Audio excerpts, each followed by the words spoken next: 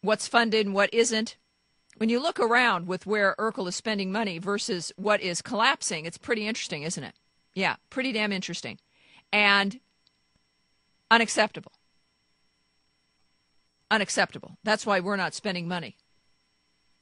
And we have another comment. Sarah is exposing leaders that I liked for what they really are. I keep being amazed by her ability to draw out the truth. And what was the truth this week? What was the monumental event this week? Getting into the Sarah update and type, send. Some people get confused thinking that I'm mocking her. No, I'm not. If you can change Senate legislation by posting 2 things on Facebook, that speaks to a level of influence and power that is unparalleled. And my example for you, Barack Hussein Obama feels the sick, narcissistic need to be on television virtually every single day. In one way or another, you're hearing that fool open his pie hole, and there's no pie in it, and that's the mistake. Every single day he's somewhere. Every single media outlet, with the few exceptions, are ferrets in his pants. No, he's not just happy to see us. That's the New York Times in there. Oh, yeah. This is a man whose approval ratings are plunging, who, despite having enormous popular ratings, and the first Democrat to win the popular vote since Jimmy Carter, in a few short months, is unable to convince even his own party to do what he wants. Because you know what? As Margaret Thatcher said, the problem with socialism is you eventually do run out of other people's money. And in this instance, if you set everybody on fire, there's nobody going to be left to vote for you. Oh, that's right. So this is a guy who can't even, with being in Washington, every media outlet in his pants. He's the President of the United States. He's a young man. He's on TV every day. He is wrecked. His agenda is wrecked by Sarah Palin doing type, send. 2 Facebook posts. Now, let me tell you also, they made a decision to counter her. Barack Obama did not refer to her by name, but it was the death panel revelation. And it's true. Look, what do you think's going to manage Obama death care? It's going to be panels. This is a man who has a czar and a panel for getting up in the morning. He has the left or right leg first czar. He has the, do I put my socks on first or do I put them on after my pants czar. He has the, how many ferrets can I get up my leg today czar. You know what they need, though? They really need a how Michelle Obama should dress czar. Her staff is it's got such a huge budget. You'd think they'd put somebody on there who would have her. When she was dressing in J. Crew, she looked better than the way she's dressing now. You'd just think that for Michelle Antoinette, with all that money, that she could hire someone to shop for her. Is that too much to ask? Crying out loud. So, of course, he's going to have a panel making decisions about costs, because when people are the budget and you got to cut the budget.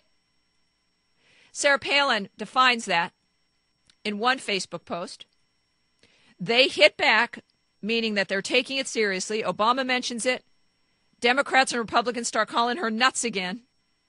And then mocking, oh, look, she's posting on Facebook. Ha, ha, ha, ha, ha.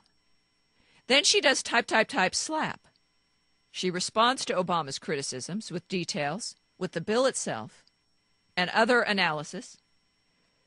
And within about 36 hours, Grassley announces from the Senate that they've removed that provision because of its potential to be misused. Thank you very much. There are 100 senators in the Senate of the United States. While I'm grateful that Sarah Palin has for being an irrelevant quitter, she is an amazingly powerful, influential typist, apparently. Whatever the reason, why it took Sarah Palin to post on Facebook to get Chuck Grassley to do the right thing is beyond me. Nobody else suggested it or noticed it or cared. That's her power. It is also a sign of why I'm going independent, why this show is now completely independent. The power of new media. You can have as many old media ferrets up your damn pant circle as you want. Something else is going on.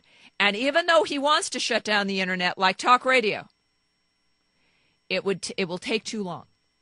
We have enough of a window to stop him. We're already doing it. Look, we're already doing it.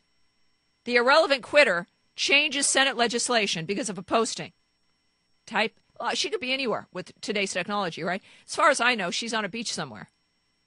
Maybe she's sitting in an igloo with a polar bear. Whatever you want to think of Sarah Palin. She has a laptop and an internet connection. And she's changed Senate legislation. But not on her own. Combined with you town hall patriots. She is now not a lone voice in the wilderness.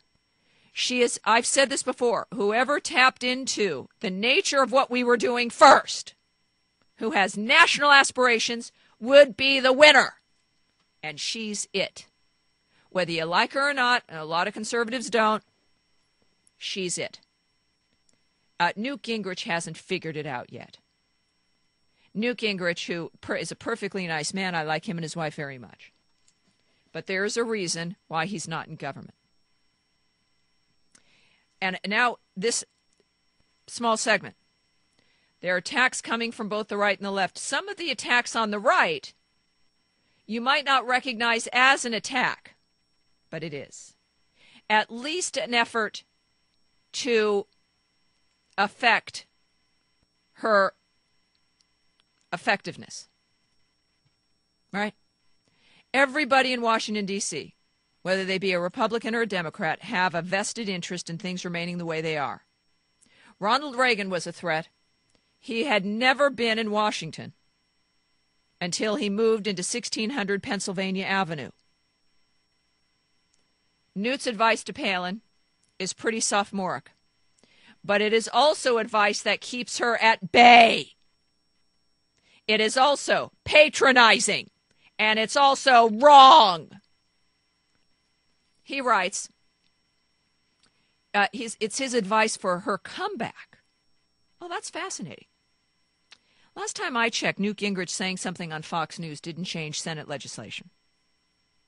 Last time I checked, Newt Gingrich writing something or sending out his free newsletter didn't affect the quality of our lives.